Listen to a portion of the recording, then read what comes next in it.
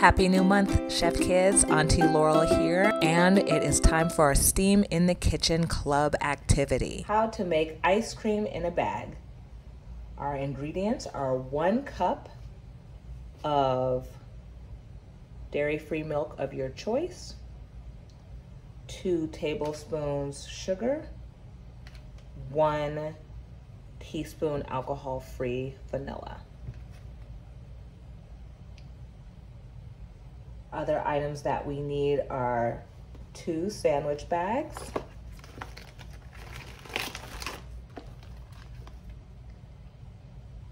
one gallon bag,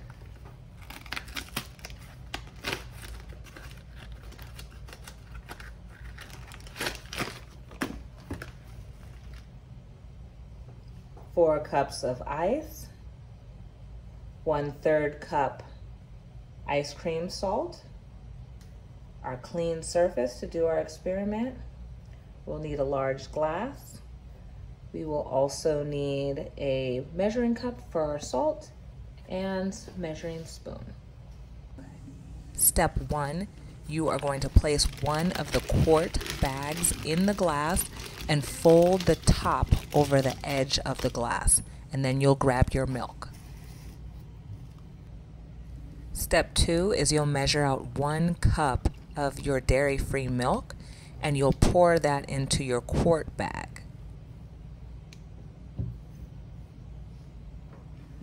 Also, part of step 2 is to add your 2 tablespoons of sugar to your dairy-free milk inside of that quart bag.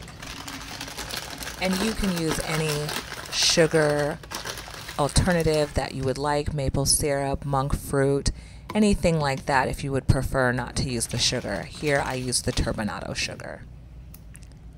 Again, in step 2, you're also going to add 1 teaspoon of your alcohol-free vanilla extract, and that will go right into the same mixture that has the turbinado sugar and the dairy-free milk right in that quart-sized bag that's in the glass.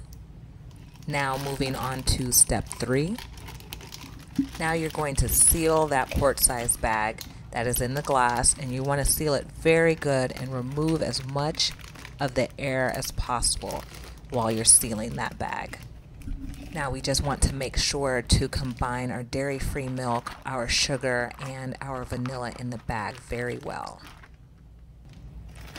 Step 4 is that you're going to place the bag of the ice cream mixture inside the other quart bag. You're going to remove as much of the air as possible and then seal that second bag.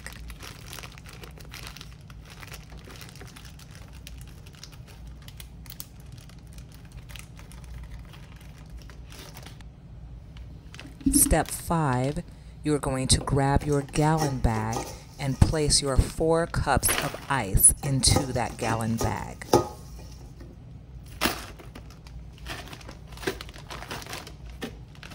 It probably would be better to have everything measured out, but you are going to measure out 1/3 cup of your ice cream salt or your rock salt.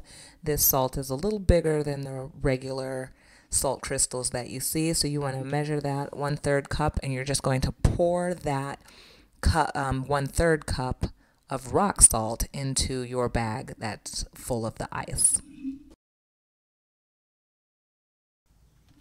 Step 6, you are going to place your double-bagged ice cream mixture in the gallon-sized bag and seal it completely. You don't have to worry about the additional air that might be in there. Now, here's the fun part, Chef Kids. You're on step 7, and that is to shake the bag for 8 to 10 minutes or until your ice cream mixture becomes solid. Now, 8 to 10 minutes might seem like a long time, but make sure to use your parent's phone or your own phone as the timer. Just put 10 minutes on that and start shaking profusely. You might, like me, have to get some ingenuity going and switch to something that's not going to have your hands so cold. So you can do that or use some kitchen gloves, either or.